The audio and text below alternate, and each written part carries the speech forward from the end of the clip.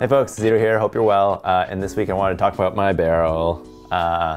Pretty much finally had a chance to get back up there to do a little bit of work on it and everything like that.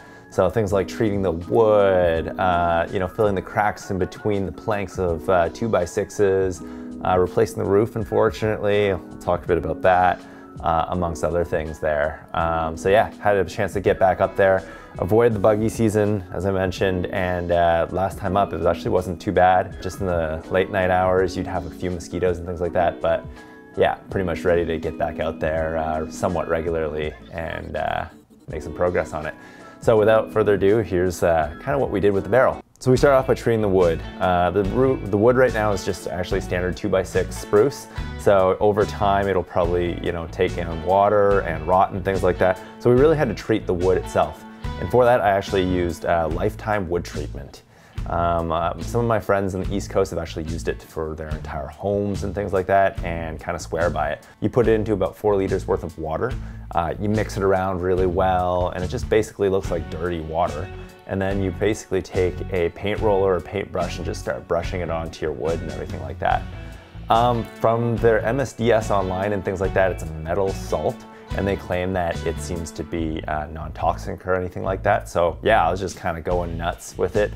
It seems like it went on really well. It does turn your wood a bit gray, and after about an hour, we were seeing it turn gray and things like that. It's supposed to change the substance of the surface of the wood itself to make it, essentially rot-proof and things like that. So fingers crossed, we'll see how that works.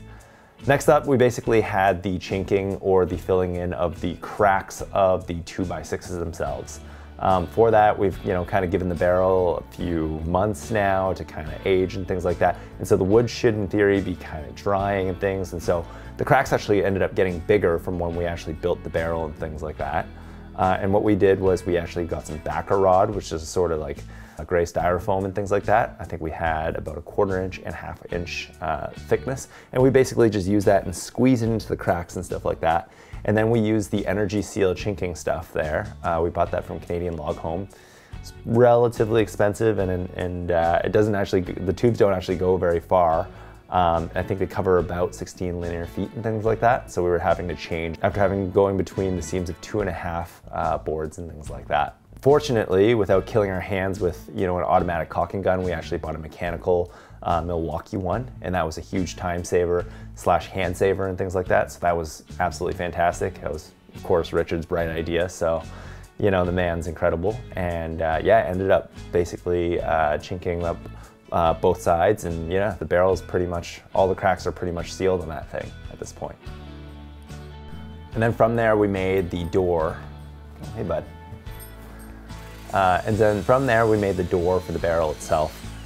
So we basically measured out the fittings and stuff themselves. And then with some 2x4s and using a pocket hole jig and stuff and, punching some pocket holes through the 2x4 stretchers and things like that, we ended up piecing that bad boy together, dry fitting it into the hole for the door itself. And yeah, things were looking good.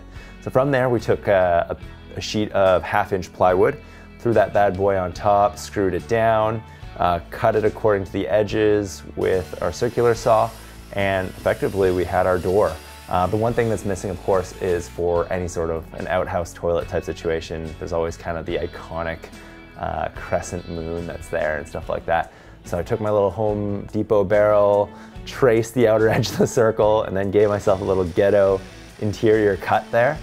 And then after having drilled a hole through it and then using the jigsaw, I was able to cut out that crescent moon and yeah, basically had my little moon door there. Threw that bad boy up, attached some hinges, and Bob's your uncle pretty much had a functioning door on our barrel, and yeah, it's looking awesome and stuff like that. Now, of note, and what was unfortunate for us, was that the polycarbonate roof that we had on there previously, we found a bunch of holes in it, unfortunately, and there wasn't any sign of rocks, there wasn't any sign of major branches or anything like that, but we have had some really crappy thunderstormy, haily weather, and we suspect it's hail that actually cracked right through that. So unfortunately, it didn't even really last a season for us. But fortunately on site, with my metal roofing that I bought for the A-frame cabin itself, we actually had a bunch of spare tin roofing laying around. And so we threw up some of that for the time being. We don't quite have enough, So I still have to go back to Home Depot and pick up another sheet to offset the opening that's left there. But yeah, gonna basically be replacing it with tin, and we'll have a finished up roof sooner rather than later as well. So that's really it. It was, you know, quick day in some plus 30 degree Canadian weather. It was super hot, but the A-frame and the barrel are somewhat in the shade. We're basically in the forest and stuff like that, so that was sweet. Next up really is, you know, finishing that, of course. We got a little more trim in the cabin to do, and I really want to get at decorating the interior and having that whole thing being taken care of. One thing I really got to work on too is that if you look at the grass and stuff like that, holy crap, it's totally overgrown. And so what I have to do next too is probably mow it all down, and I'd like to put a bit of a gravel road in there. Yeah, deck's still coming up and things like that. So I'm cooking up some recycled skateboards into a fun project right now, and fingers crossed I'll hopefully have that done in a week or so as well. And yeah, it should be something fun to update by then. So appreciate it, and all the best. Take it easy. Peace.